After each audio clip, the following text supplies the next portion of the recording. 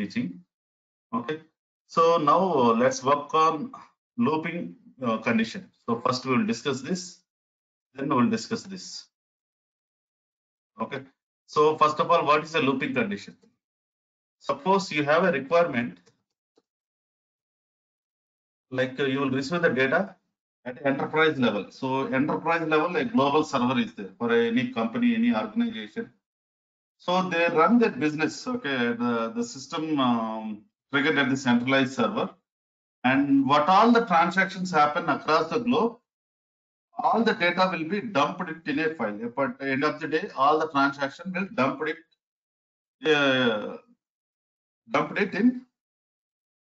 in a single file.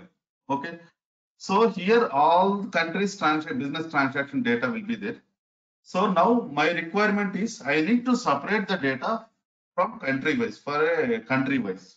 Okay, so country wise I need to separate the data in a form of file, or I need to load that in a database. Okay, so the reason I am doing this, suppose if you split the data country wise, when you fetch the reports, basically when you want to fetch the reports for the respective country, so the respective country, the middle level and top level management of that respective country, they can do the analysis based on at the country level.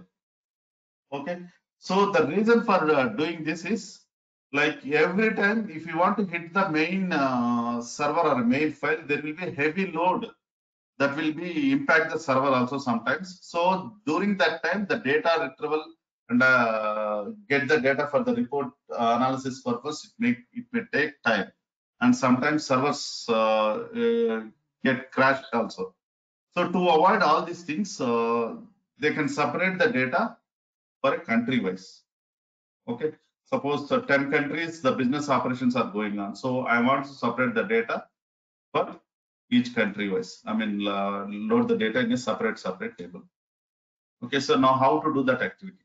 So in DataStage job sequence, we have a concept called looping condition, looping variables. The purpose here is to split the data based on the listed loop and number loop. Okay, so now let's see that. Let's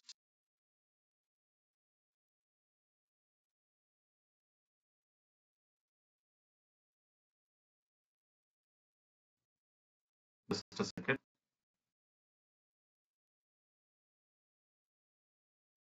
Okay, so now I'm opening the job. So go to DataStage job.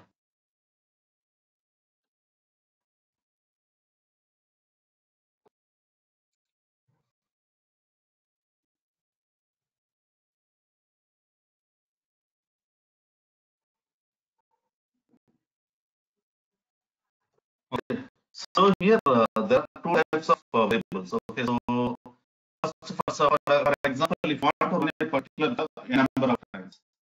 Okay, so in sequence, job sequence, we have a concept called start loop activity and end loop activity. So what does this start loop and end loop activity will do? The start loop and end loop activity will do is to iterate the job, run the number of times that are specified. So here in the job, in job properties, I have mentioned the job should run 3 times as a default. So number of times to run. Okay. So number of times, I can take number of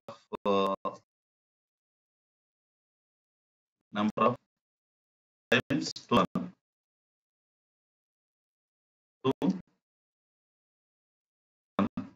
Okay, so this is a parameter.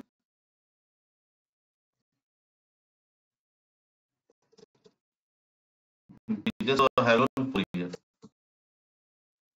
So this is the runtime job parameter I have given. So drag and drop the start loop and activity. Okay, so connectivity. This is job actually. So what this job is doing is it is extracting some data from the row generated, loading in a file. Okay, so the file name will be the location.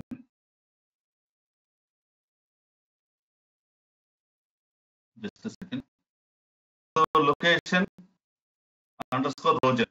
So here location underscore origin, location is a parameter. So location is a parameter, but we are not passing any value there. Okay. So when you are not passing any value, it is taking the value that you defined in the system. Okay. So here, when you double click on the particular job, so here location data. Okay. So here I have one data. So it will consider system. So if you want to give any other variable, you can give, or if you want to give like any string, like I will give India. So it will the location will be appended to the particular file. Okay. So here parameter value we are passing here. So sometimes you can insert parameter and during the runtime we can give. Okay. So that location, the parameter value we can pass it here also. We can give here and we can insert the parameter. Okay. So that is one approach. Okay. So currently I'm not doing that. So I'm passing a default static value India. Okay. So let me open start looping variable. So here there are two types of looping variable. Number one is numeric loop and other one is listed loop. So what is meant by numeric loop? So numeric loop means nothing but if you want to run a particular job any number of times. So basically it starts with one, and the steps of increment is one, and the number of times that you want to run the job. So how many times? 4 times, 5 times, 100 times, 1000 times? That is up to you. So two value have been parameterized in the job property. So this is one. Okay. So here the value, whatever the value that you have defined in job properties, the value will be picked up here. So now click on OK. So we have defined everything here. Trigger action, conditional okay, fine. So until this loop, the start end value two value becomes the value that you define the job properties, job runtime parameter job properties. So that may time the job will be executed here. So now I will save this job.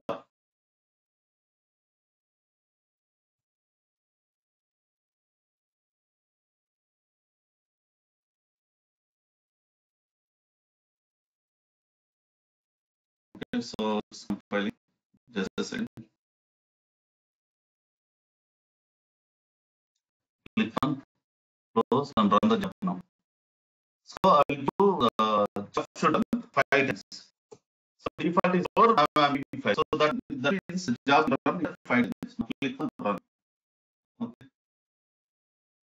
So the job will be 5 times here, like iteration 1. So this is the first iteration.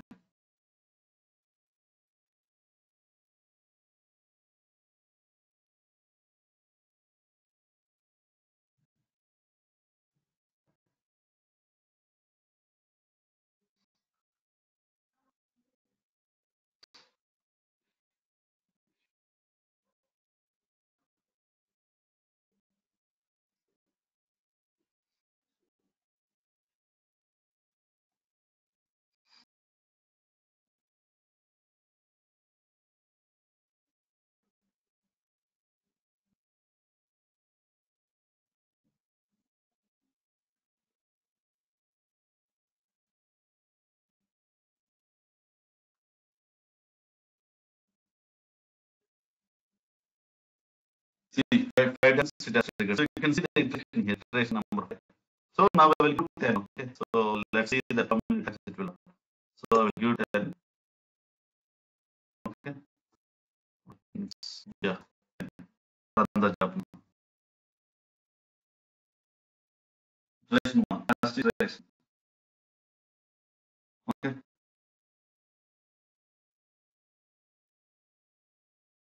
So first iteration got completed.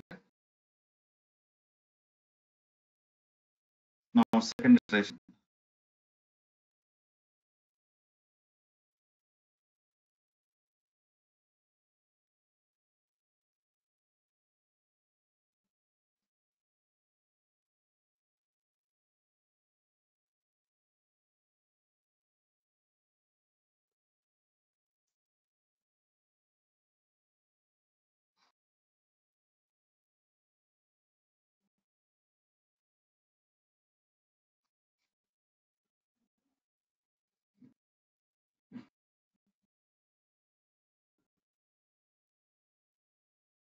filtration. Okay, so like that, you can see the observations here. Some filtration, each filtration is one. Okay.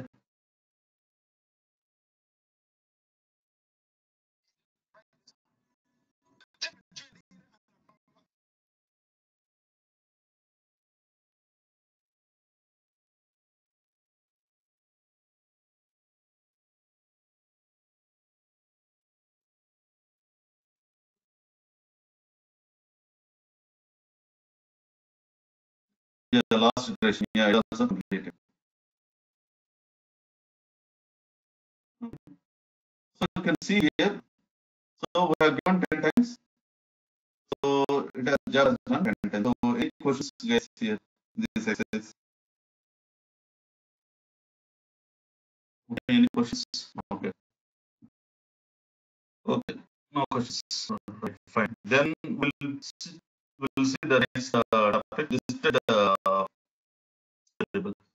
So the same exercise I am taking care of this job. So here I have given the listed variables. So each one is separated by delimiter.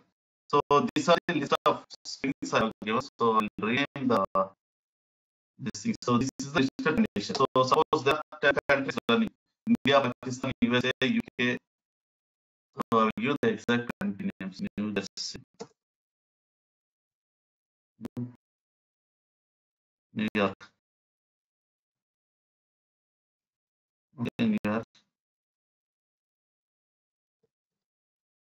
EG, Y, ET, Egypt,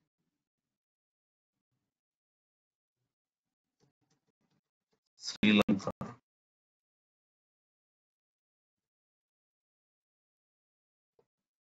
Okay, let me just say again.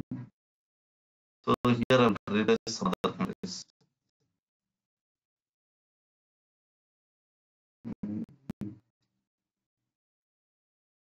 Morton,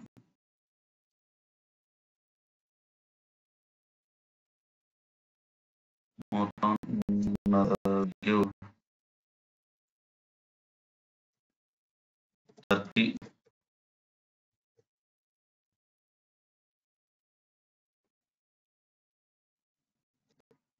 Turkey, another country.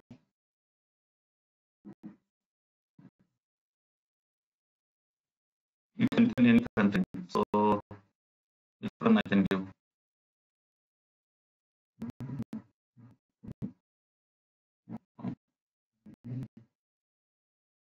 Rome. Okay. And these are the countries.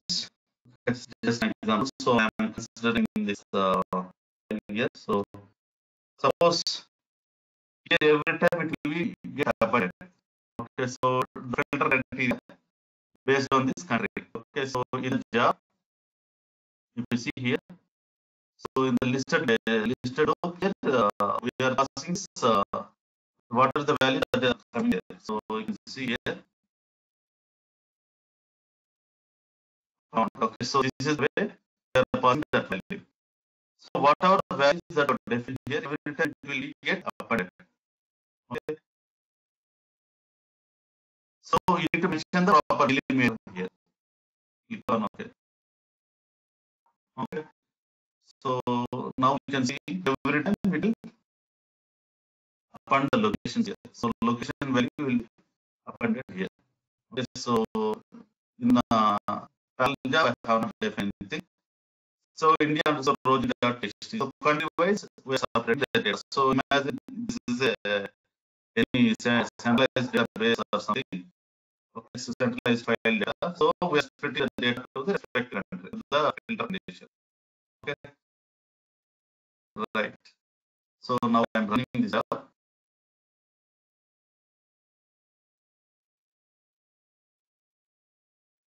So now we output get. So you can see here, row generator started.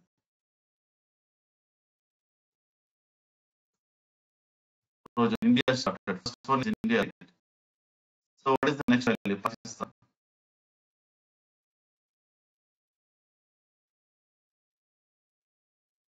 You can see what happened. Oh, I did not run the job tab. Okay, that is a LF file. Okay. So now what have we have deleted this file also.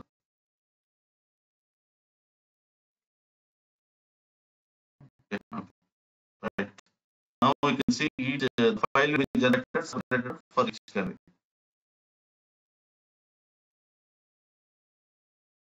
Yeah, it started. Now you can check here. Yeah. Next, Pakistan. You can see here. After that, New York. Like that, you can see. Okay. New York. Next is Egypt. Like that, country-wise data will be separated. This listed loop. So that is the advantage of this listed loop looping the tables in JavaScript. Okay.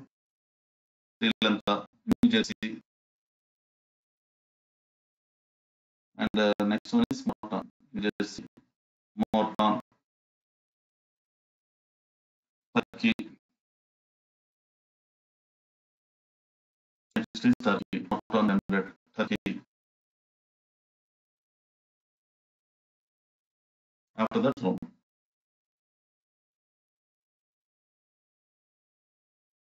Okay. So this is the way we use this looping variables. Okay. So in questions, guys, sometimes we have cases also we use until file appears, we can keep on returning the value. And in case file is appears whether the file has any valid content or not, that if you check and again can keep on returning until we get proper file.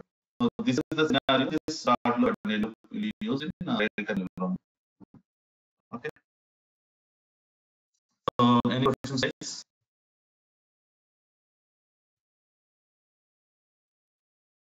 Any questions? Okay. No questions. Okay. So now no questions, right? Okay. Okay. Thank you.